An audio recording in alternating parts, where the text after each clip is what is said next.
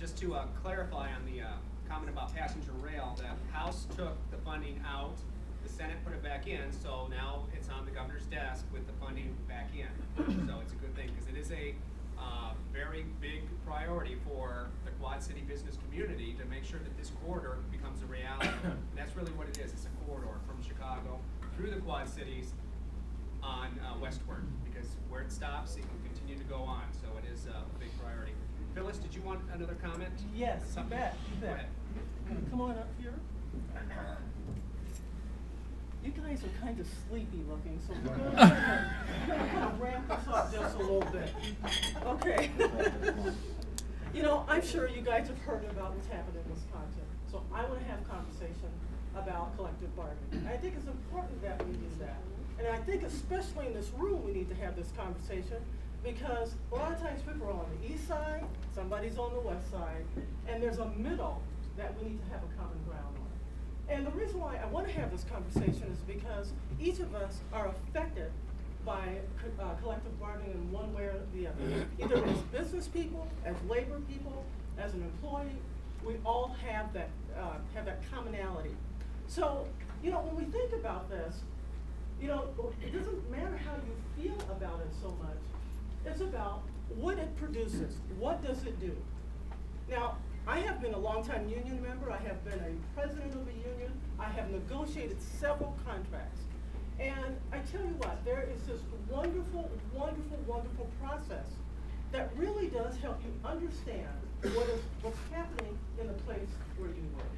Whether it is healthcare, some sort of healthcare, whether it is hours of work, whether it is something that can help you do your job better, that's why it exists.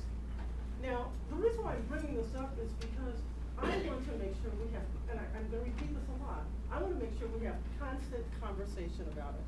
If, you know, when I said somebody's on the east side and somebody's on the west side, and depending on which side you're on, you know what they're saying, what they did, you know what they're saying over here? Okay, we need to come together to bring this to the middle so that we can have, like I said before, common ground on this. I talked to my friend Bill here, and he works at Exelon. I had a chance to visit them.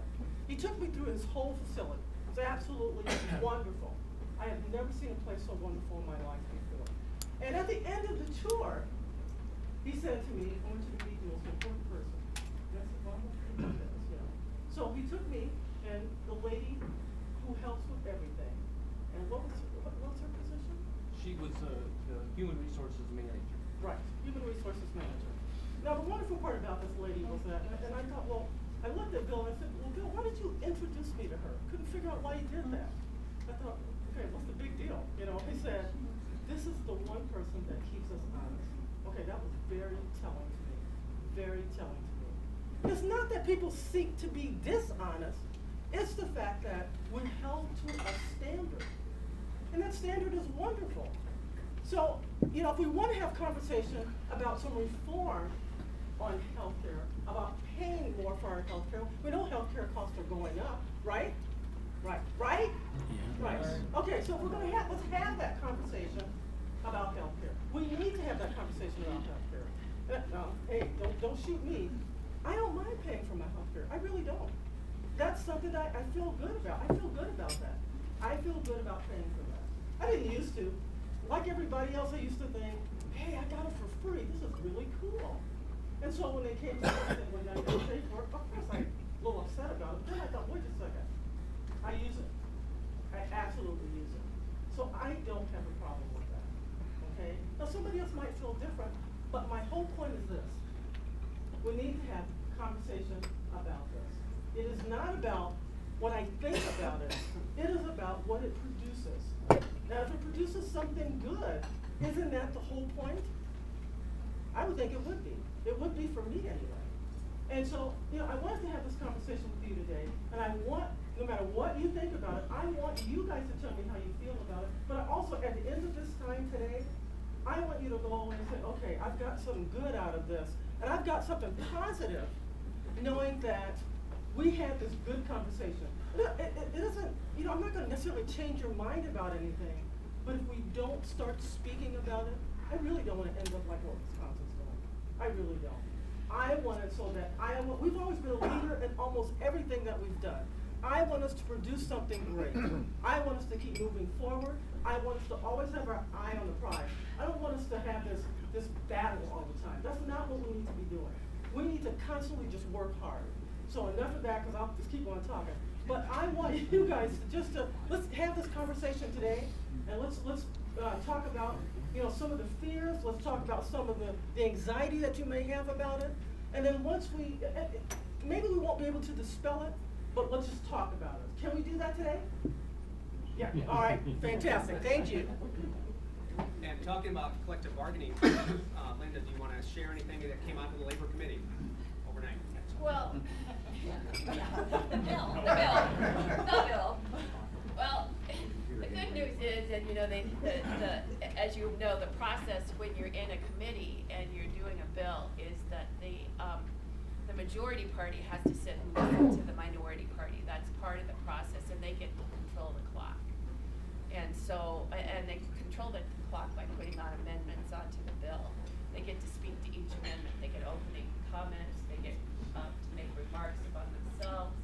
They get to ask each other questions about whatever they want to ask each other questions about. And it goes on for a long period of time. So we started out at 1 o'clock yesterday afternoon, and then we went at 3 o'clock, and then we went back at 5. And basically then we were there until 6 o'clock this morning doing 74 amendments. And I don't know about any of you, but if you sit in one spot for 12 hours, you gotta put your feet up, otherwise mine swell, because I'm old. So when you're sitting in one spot, you gotta put your feet up, for me anyhow, otherwise my feet will be as big as elephants when I get done. But anyhow, so the process is that it is not a debate.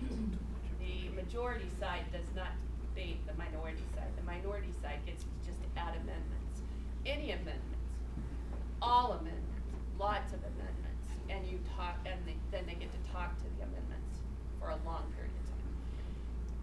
The crux of the process, though, is that you do have to sit and listen to each other. And you may not agree, and there may be a bill that comes out that may not have a lot of agreement to it, but at the end of the day, the process does work. And we haven't done anything with Chapter 20 for a long time. It's very difficult to talk about Chapter 20, which is the Iowa Collective Bargaining Bill, because both sides are scared to open it up, because each of them are afraid that the other's going to get some kind of advantage. Basically, what the bill did, though, was, and I want to make sure that I quote this exactly right. The major changes to the bill include the ability of public employees to opt out of representation by the union. Although we're going to probably drop that, because in the process of negotiations, that was probably the most contentious part of the bill. Allowing the state to control what portion state employees pay for insurance. Basically, that's the sticking point right now, is health insurance. 84% of the public employees do not pay anything for their health insurance. They pay no premiums at all. So, and then the part that I think is the most the meat is the arbitrator. If there is an arbitrator, which right now must either choose side A or side B. There's no middle ground for the arbitrator. This would allow the arbitrator to compare public and private wages and benefits when possible. Currently, the arbitrator does not have to compare the wages in the private sector. And then the arbitrator can come to a position somewhere in between A and B. He doesn't have to pick A or pick B. He has a choice of a compendium, which gives him a little more choices. And also, it doesn't force the arbitrator to consider past bargaining agreements. And so out of I think there's 17 bargaining, mandatory bargaining categories, salaries, vacation, all that kind of stuff. We're talking about 2 all night. So we are not gutting Chapter 20. We are just trying to tweak it. And what comes out in the end, I have no idea, because we have a Democratic Senate that's not going to like anything that we And I think in the end, hopefully we'll have some really productive discussions about public employees paying some portion of their health insurance. So I'd welcome any questions. Okay, as we venture into the question and answer section of this day, I'm going to turn the floor over to Lance Stockwell. Lance is the chair of the Iowa Legislative Task Force. Lance? We always like to leave a little time at the end of this to open up the floor to any questions that you have about anything that was talked about by our legislators or any other topics that you have that you'd like to address today. I know we're running a little late on time, but I think that it's been good conversation today. Does anybody have a question or a comment?